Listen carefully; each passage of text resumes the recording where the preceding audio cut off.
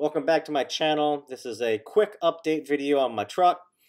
It's another fuel mileage and regeneration update. So my last update was, I think, in November. Well, it's December. And for the month of December, my highest fuel mileage record on date on record or whatever, is right here.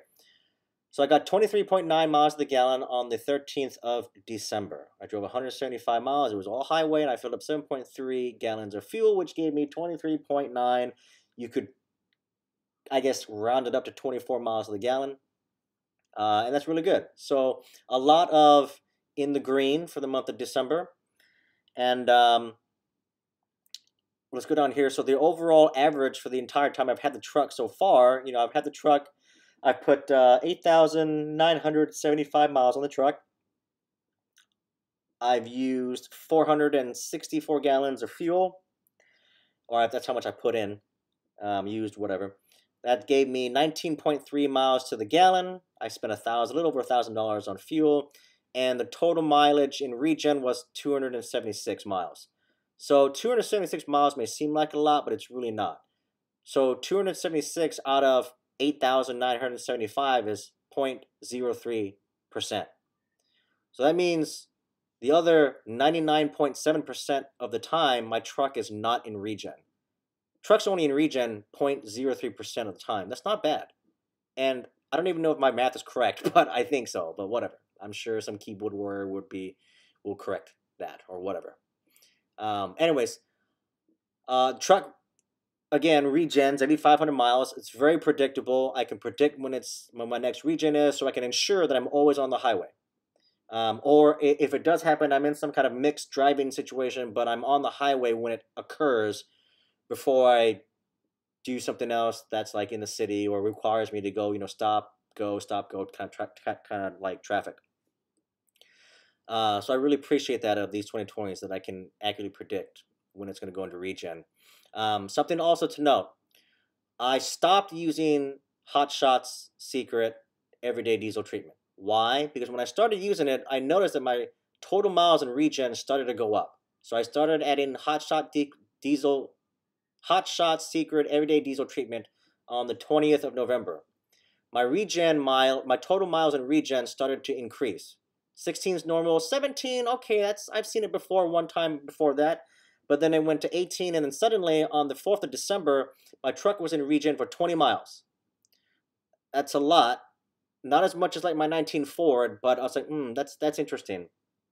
So I stopped using Hot Shots EDT immediately. Then my total miles in regen started to drop. 17, 18 went up 1 point, but 1 mile, but it started to drop last few days. 16 miles in regen, and then today it regened, and it was in regen for 15 miles. So that's interesting. I don't know if I really don't know if EDT is affecting the regen time. I might try to use it again, and we'll see. We'll test it. But oh man, I don't know. It's very interesting. So, but yeah. So my next anticipated regen is going to be at 9,303 miles. Is when I'm anticipating the next regen. So we'll see. But yeah. So there you go. I will do a 10,000 mile update video soon because I'm getting really close to that. But yeah. So, and keep in mind, this truck, I just want to mention something. If you're not monitoring your regen status or your parameters in your truck, you're not going to know your truck's in regen. Truck's not going to tell you unless it's an emergency and the DPF is so clogged, it'll tell you to go drive to clean the system out. If you just drive it normally, you'll be fine. And normal for me is I use this truck I drive it to work. I do very short trips on base, like sometimes 1 to like 2 minute trips, like just down the road, right? All day long. And I use this truck to go get food. I go to the grocery store. I go to the parts store. I go to Walmart. I do what I gotta do on the weekend, But I do a lot of highway driving too, right? That's when I do all my regen. I always ensure that when I come up to a regen, I'm typically on the highway.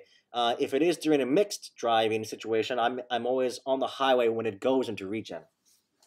But anyways, I've had no issues, no emissions related issues. Truck hasn't blown up on me, so knock on wood, right? But right. But anyways, truck's doing really well. I'm very happy with the truck. And yeah, would I do it again? Yeah, I think I would. So I missed the Ram a little bit, but the Ford definitely has some advantages, like the keypad on the side of the door. I love that feature. It's a great feature. I wish Ram had that, but whatever. So, anyways, and the truck says "Made in the USA," and I love that as well. So, anyways, there you go. Hope this is helpful and informative. And please share this video. Use this video to prove to people that you can get over 20 miles to the gallon. Just don't drive like an idiot, and you can do it. So, anyways, there you go.